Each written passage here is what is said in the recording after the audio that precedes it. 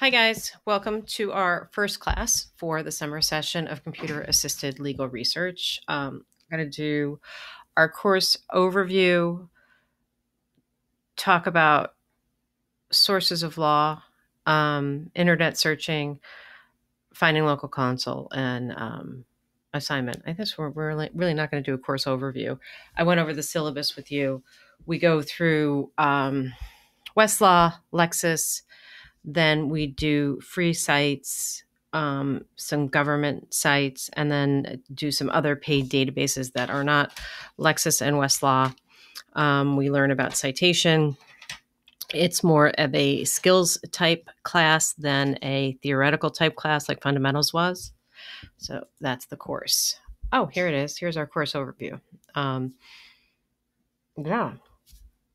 Do some advanced internet searching. We're going to work on that this week or this class actually. Researching and filling out forms, Blue Book, Westlaw, Lexis, primary law on official sites, free sites that are put out by government entities, other paid research sites, talk about legal ethics, corporation research, and do federal agency stuff. There's no textbook, so you really have to watch the lectures, do the classwork. Otherwise, you're not going to get anything out of the class, and I don't think that's what anybody wants. All right, so our sources of a law, we are most concerned with primary law, what the actual laws that we follow, not secondary laws, which are tools that help us learn about the law or find the law. Okay, so for case law, which are the written opinions of courts, also called common law. Before we start searching online, we have to have some information. What is our jurisdiction that we're interested in? Okay, jurisdiction, where is it? Is it a state case, a state legal issue, or a federal legal issue? If it's state, what state? If it's federal, what circuit? You want to, these databases are huge, and you want to be able to make smart choices about where you're searching so you can eliminate the junk and avoid wasting your time. Hopefully you remember from fundamentals the precedent rules, what is mandatory authority and what is persuasive authority. So mandatory authority would be in your own jurisdiction in a higher court on the same or substantially similar issue. Persuasive authority is really anything else. So again, that's why your jurisdiction is important. Okay, I just talked about that. Awesome. Statutes, that's our codes, right? They're enacted by whatever legislature is in charge, be it federal, state, or municipal. Again, your location, your jurisdiction is important here. If we're searching for federal statutes, we're looking in the U.S. Code. For Illinois, it's called the Illinois Compiled Statutes.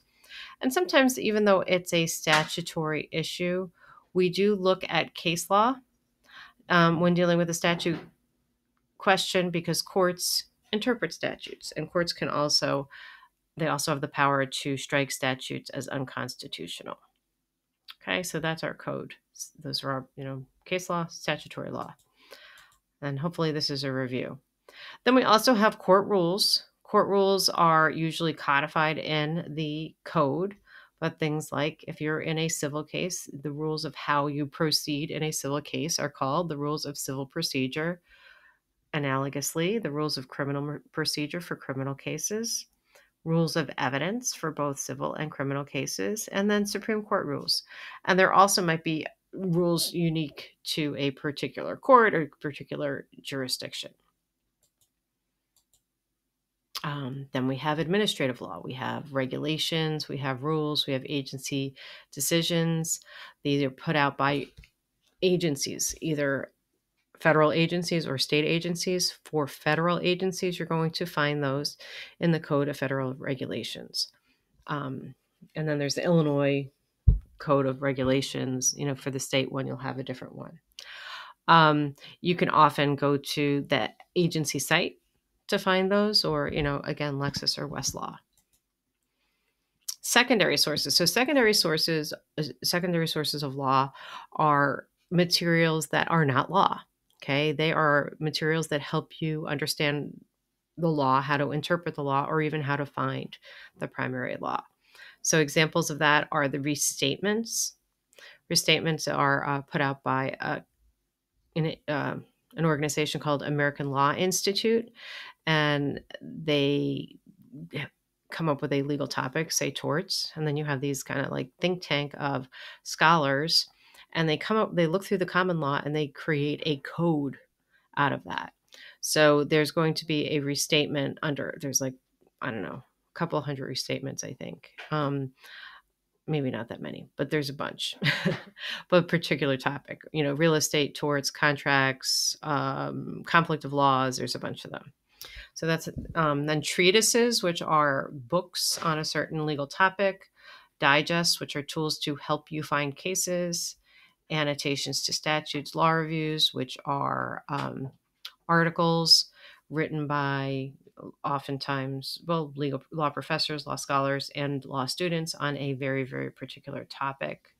Citators like Shepard's and Keysight, model rules, practice guides. Okay, so those are all of things that you can do, you can find. That's our law. Primary law, secondary law. So if we're just starting with internet searching, things we need to know: where to search, how to search, and most importantly, how to determine if information is reliable. We know the adage that if it's on the internet, it's true, which that is not true. So we have to make sure wherever we're searching, we're at a reliable website that we can count on, and therefore tell the attorney we're working for or the client that this information is reliable that we found. So when I Google search, I am not searching every word in the World Wide Web. I'm searching the Google index. Okay, so searching Google, I'm searching Google's index, and that comes up. They have these little web crawlers and spiders that go out into this World Wide Web. Right, it's a spider, it's a web, and then it reports back this information to the search engine, which creates indexes. Right, so Google. So when we are searching Google, we are searching the Google index and not the World Wide Web. So that's why you get different stuff if you do a Google search or if you do a Bing search, because you're searching different indexes. And so Bing seems kind of more commercially oriented.